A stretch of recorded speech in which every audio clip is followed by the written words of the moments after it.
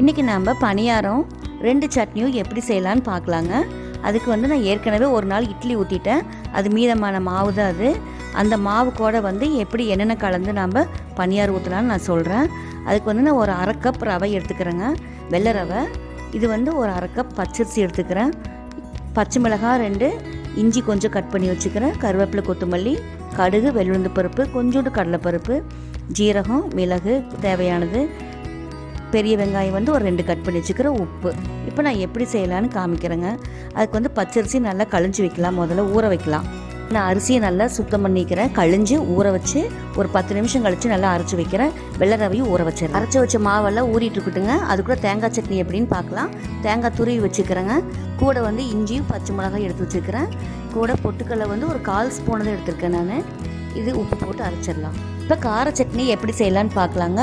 3 தக்காளி எடுத்துக்கிறேன், நாட்டு தக்காளி, 2 பெரிய வெங்காயம், புளி கொஞ்சமாக, பூண்டு 2 பல்லு, இஞ்சி கொஞ்சமாக. இது வந்து ஒரு 1/2 மணி நேரத்துக்கு முன்னாடி ஊற வச்ச வரமிளகாய், நல்லா ஊறினா தான் நல்லாயிருக்கும். கடுகு, வெள்ளுளுந்து பருப்பு வச்சுருக்குங்க.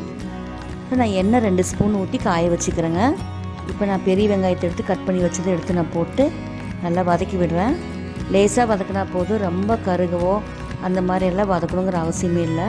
இது ஓரளவுக்கு வதக்கினா போதும். கூட வந்து தக்காளியும் போட்டுக்கலாம்,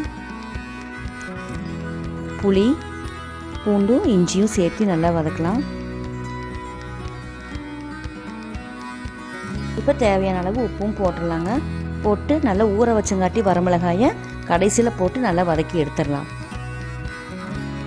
இப்போ நான் இந்த பணியாரத்துக்கு வந்து தாளிச்சிடலாங்க. பச்சையாகவே நிறைய பேர் போடுவாங்க, ஆனால் கொஞ்சம் தாளித்து மணமாக இருக்குது போட்டோம்னா.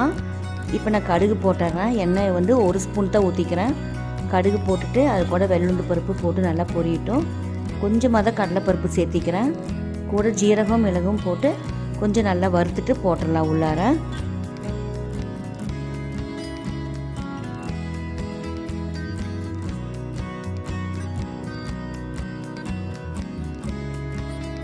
இப்போ நல்லா அதெல்லாம் பொரிஞ்சிருச்சு இல்லைங்களா. பச்சை மிளகாயும் கூட இஞ்சி நறுக்கி வச்சுக்கிறேன், அதுவும் பெரிய வெங்காயம் கட் பண்ணி வச்சுக்கிற பாருங்கள், அதுவும் எல்லாத்தையும் சேர்த்து நல்லா ஒரு வதக்கி விட்டு எடுத்துடலாம்.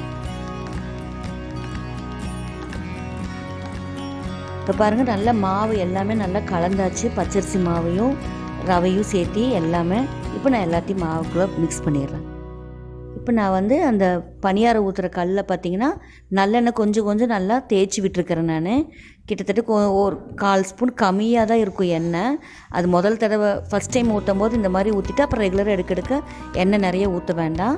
இப்போ மாவு பார்த்திங்கன்னா இந்த அளவு கெட்டியாக இருக்கணும், ரொம்ப தண்ணியாகவும் இருக்கக்கூடாது, ரொம்ப கெட்டியாகவும் இருக்கக்கூடாது. ரவையெல்லாம் இருக்கிறங்காட்டி நல்லா ஊறிடுச்சுங்க. இப்போ நான் ஒவ்வொரு குழிலையும் அளவாக ஊற்றுறேன். மேலே எண்ணெய் ஊற்ற வேண்டியதே இல்லை. இப்போ நம்ம வந்து ஃபுல் ஃப்ளேமில் வச்சு தான் நான் வேக வச்சுக்கிறேன். அடுப்பை ஸ்லோ பண்ணிவிட்டு தான் திருப்பும் போது அடுப்பை ஸ்லோ பண்ணணும்.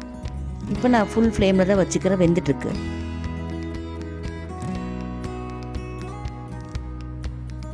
பணியாரம் ஊற்றியாச்சுன்னா எந்த மூடி போட்டு மூடி வைக்க வேண்டியது இல்லைங்க. இப்போ நான் அடுப்பு ஃப்ளேம் வந்து ஸ்லோ பண்ணிட்டேன். இப்போ நான் வந்து ஒரு சைடாக தான் நான் திருப்பி போடுறேன். ஃபுல்லாக குப்பரை திருப்பி போடக்கூடாது, அதுக்கப்புறம் தான் திருப்பி போடணும். மறுபடியும் ஒரு சைடு திருப்பி போட்டிருந்தேன் இல்லைங்களா, இப்போ இன்னொரு சைடு நான் திருப்பி போடுறேன். அது நல்லா வேகட்டுங்க. இப்போ எல்லா சைடும் மெதுவாக திருப்பி இல்லை, எண்ணெயெல்லாம் மறுபடியும் விட வேண்டாம், லோ ஃப்ளேம்லேயே இருக்கட்டும். இப்போ அதுக்கப்புறம் நெக்ஸ்ட் டைம் ஊற்றும் போது ஃப்ளேம் வந்து அதிகம் பண்ணிக்கலாம். இப்போ நல்ல லோ ஃப்ளேம்லேயே திருப்பி விட்டு எடுத்துடலாம். இப்போ எல்லா பக்கமே திருப்பி போட்டு வெந்துருச்சுங்க. இப்போ அந்த கையில் ஸ்டிக் வச்சுருக்கு இல்லைங்களா, அதில் நல்லா உள்ள குத்தி பார்த்தோம்னா நம்மளுக்கு தெரியும், மாவு ஒட்டாமல் வரும், நல்லா வெந்துருச்சுன்னு அர்த்தம்.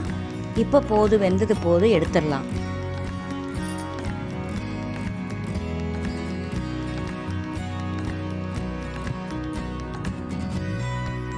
இப்போ பணியாரெல்லாம் ரெடி ஆயிடுச்சுங்க. நான் இது வந்து வெங்காய சட்னி, கார சட்னி அரைச்சி இல்லைங்களா, அதுக்கு வந்து கொஞ்சம் தேங்காய் விட்டு கடுகு, வெள்ளுளுந்து பருப்பு போட்டு தாளிச்சிக்கலாம்.